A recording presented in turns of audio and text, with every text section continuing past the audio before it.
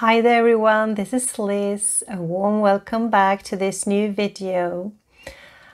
Today I'm going to do a new Q&A with my guides again, and I have asked them a question and they have given me an answer that I channeled before I turned this video on, and I'm going to read the answer to you.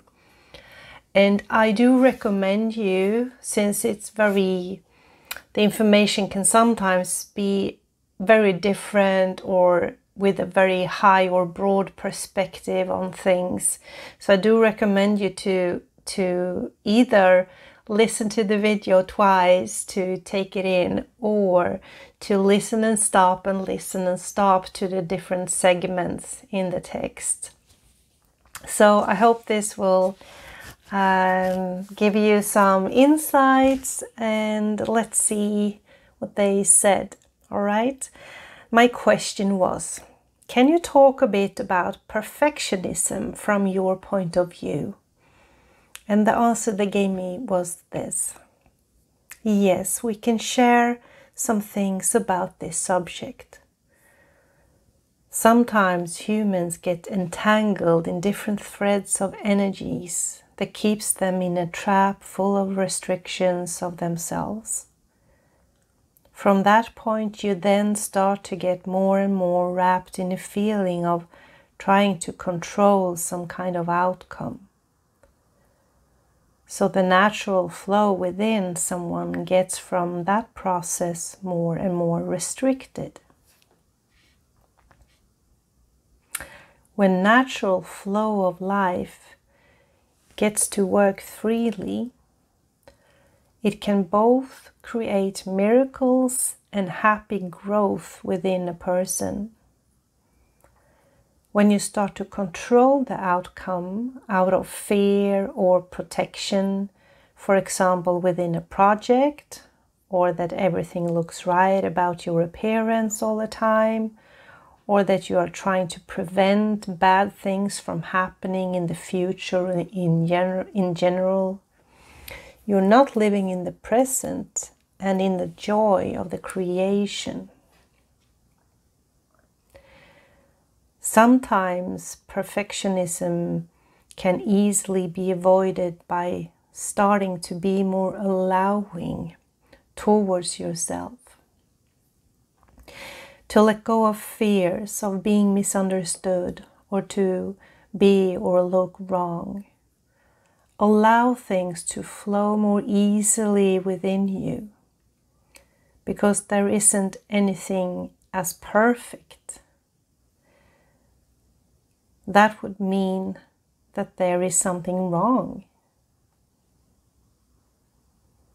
It is only alignment or not alignment that exists in you. And the alignment is only the life force expressing itself in its natural flow. It can't be anything else than its essence. But if you feel that you have a natural ability to attend to details, that can be a gift though, that you are meant to work with in your life. Earth needs both people who can look into details and create things that are needed with that kind of precision. And Earth needs people who look at things from a broad and wide perspective as well, that can provide overviews, wholeness and visions. It all comes down to if doing something really well, like in a so-called perfect way, is restricting or not within you. If it goes against your natural being of who you are in this life. But how do you know if perfectionism is a hinder for you, or only a trait that you have that are meant to be used? How do you feel this difference? And we would say that you need to be honest regarding your mindset, how you think and act.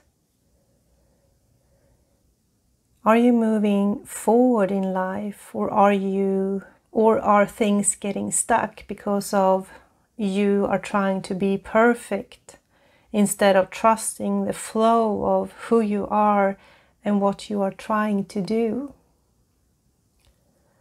And if this need of being or doing perfect comes from lack of self-love or fear of the unknown, then we would say that it is restricting your life and your soul's true expression. We can often see this, that tendencies to perfectionism and restrictions of one's own life force gets easier by feeling more joy and happiness in life. You might have gotten into a bad circle in life where you have felt that things have been working against you for a long time, and you have lost joy in everyday life. This can sometimes create fears that things will keep on going wrong, and you start to prevent things, or trying to prevent things by making sure of things. Some people can also have fears of criticism, and to protect themselves that they are trying to minimize that from occurring. No matter what the reason is, be more loving towards yourself. You are a soul group on earth right now that need each other for the coming years ahead. And no one benefits from feeling extra burden when they are meant to break free and live more freely. So in a way, everyone needs to free themselves from the restrictions of a perfect you that always do the right things now, to be able to create the new earth. If someone feels that you have a strike of trying to be or do things as perfect as you can because of an inner restricted reason, take a few breaths and be aware of yourself. Be in center of you, not in what your society have taught you. Be aware of the amazing soul that you are, how time is non-existent and that you are in the middle of creation, and nothing that has been made of or exists in creation is wrong in any shape or form. And they also told me as a reminder here at the end that allowing yourself to be more free and experience more joy is the most effective factors to implement more of, to be able to heal this area if there is an unbalance within you. So that was the answer I was given today regarding perfectionism.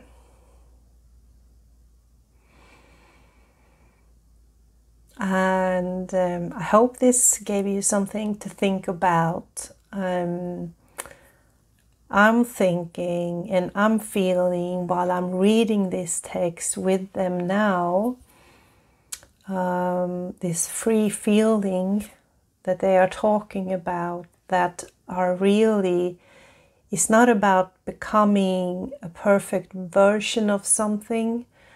It's more about allowing your true essence that are exactly how it's supposed to be, to allow that to come forward, and then everything will be as it's supposed to be, you know, like perfect, the way that your essence are and how your soul wants you to express life through you in this life. So it's not about the perfectionism I can feel sometimes hinder that natural flow and free expression of ourselves, because we have so many like false guidelines and programmings from society, from our childhood, or whatever it comes from, like this is a good way to be, or this is how you should look to fit in, or this is how you should execute this work for it to reach this goals or whatever. And yeah, we might have goals within a project or work, but with perfectionism, fear automatically comes in and gives you a restricted feeling, and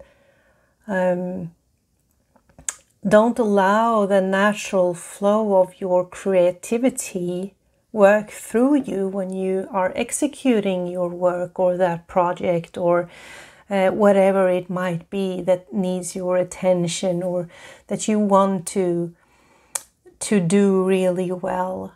So it's a fine line sometimes when you want to do something good, but you don't want to be a perfectionist. You just want to be natural in your own essence and let the so-called perfect essence of you shine through. And I think that's the freeing that they are talking about. And the only guideline we have here, like they say, the only way to tell if something is too restricted is if it's restricting your essence of who you are. You know, I think you know what I mean, and what they know, what they are trying to tell us.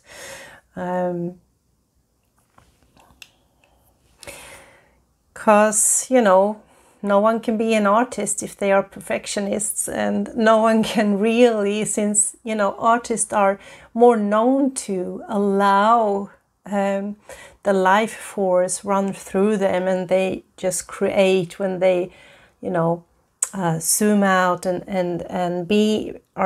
are in that flow. I paint myself, so I know how it is when you get into that flow and you just let it be. But when you start to control what are supposed to come out to the canvas, it can be really flat. You know, the motive can be completely flat. That's a really good example. Thank you.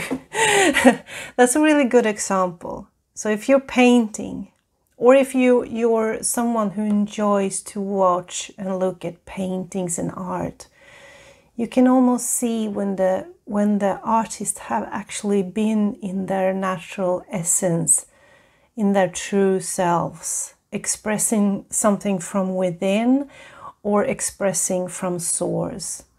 Or if they have tried to be perfect and create something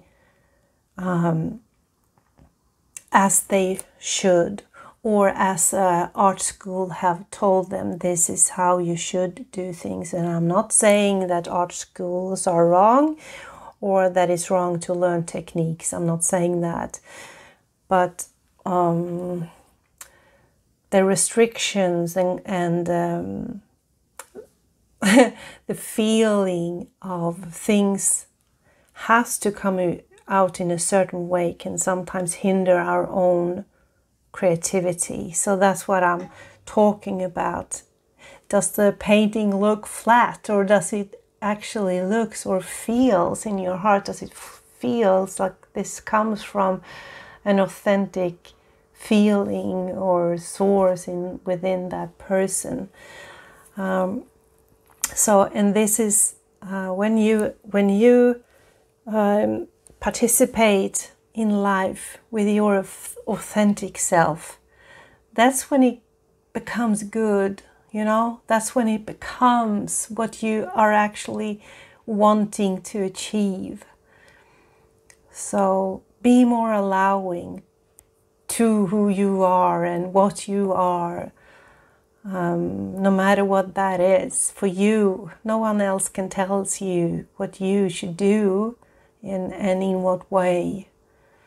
And it's okay to practice on this. It's okay to be allowing during a process to change something, to change the way of thinking about yourself, to way of changing how you act in specific situations. If you think there's something within you that are not good enough or whatever it is. We need practice sometimes of these things, and it's okay. You know, our essence and our souls have this unconditional love that we come from and are. So, and the more we tap into that and anchor ourselves more and more within, we get to feel that feeling. So when we stop, listen within and connect with that source, we feel this energy much more in our everyday life, and these kind of things get less and less frequent. You know, those kind of feelings of things having to be in a certain way or look perfect or develop perfect or whatever. So yeah, that's my take on it as well. I hope you enjoyed this video, and I will be back next week again with a new intuitive energy update. And as I said in the last video, we do celebrate midsummer this week in Sweden, so happy midsummer to every one of you, and happy solstice. Thank you. Bye for now.